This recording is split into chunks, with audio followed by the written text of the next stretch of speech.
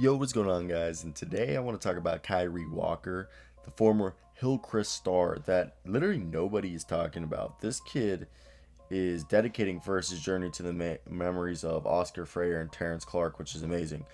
But this was a cat who was originally a five-star recruit in the beginning of high school, and by the end he was a four-star recruit, and he forego a bunch of Division I offers such as Arizona State to go to the NBA.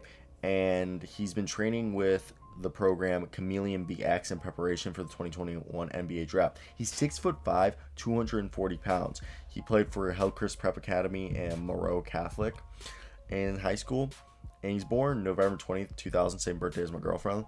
Dude, this guy is wild. You could say that his build reminds you of Stanley Johnson with broad shoulders and ball handling and ability to make plays off the bounce is what NBADraftRoom.com says about him. And they also have him projected as a possible second round pick in the 2021 NBA draft. I personally believe that he is going to be able to go into the combine and just prove that he's a freak of nature. He's going to show that he moves a lot quicker than Zion, but he has that build of just being built like an ox, and that you just can run and move and be a ball handler who plays a different style of game that, due to his strength and playmaking ability, he can just bruise his way like Jerome Bettis did as the bust, that those big players who are nimble like ballerinas. That's what I see in Kyree Walker. And you could say that he has like, he's not like a super, he's not, all right, Zion's like a super and elite athlete.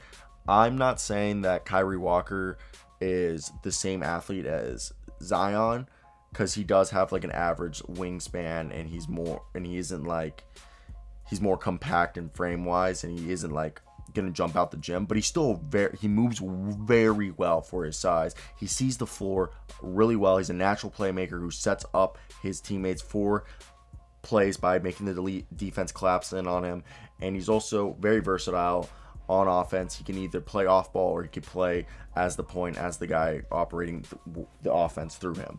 And like I said, with this frame he has, he plays literally this bully ball against small perimeter defenders, making them literally either go against him while he's going full bull in a china shop, just going to the paint, or he really can just back them down.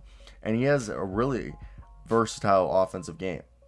I really like it. He can push the pace, and he's got good court speed for being a guy of his size, 6'5", 6'6", being 240. And I think he's a great scorer. He's got great handles for his size. And right here on Draft Room, they said he has a very powerful dribble drive game, and Walker excels at getting into the lane and finishing at the rim. He's got the strength to absorb contact, and is very creative with his shot and allow him to score over length. And you know, obviously his biggest concern is that he needs to get more consistent with his outside shot, and, you know, not have as like mental lapses.